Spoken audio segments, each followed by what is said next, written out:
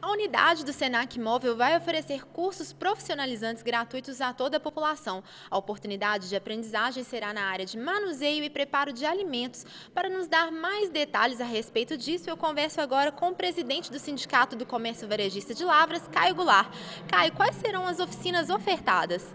As oficinas ofertadas, nós estaremos trabalhando com turismo, hospitalidade e culinária.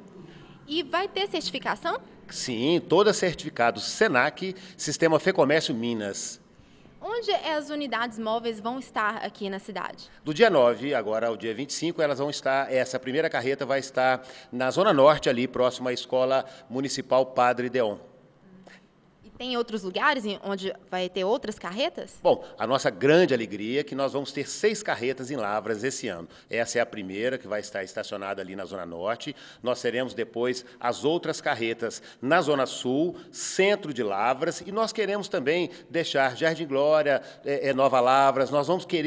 Nós queremos dar a oportunidade para que todo cidadão lavrense possa estar usando nos 4 cantos da nossa querida cidade de Lavras. E quem pode se inscrever, quem pode participar dessas oficinas e como ele faz para se inscrever?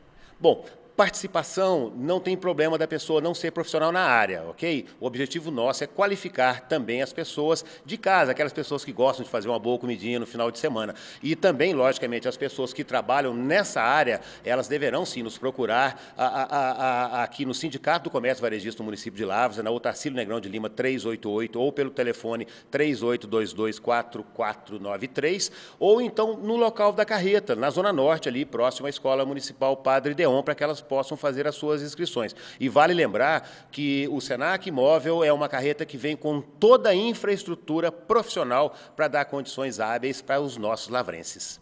Muito obrigada pelas informações. Graciele Fonseca para o Universitária Notícias.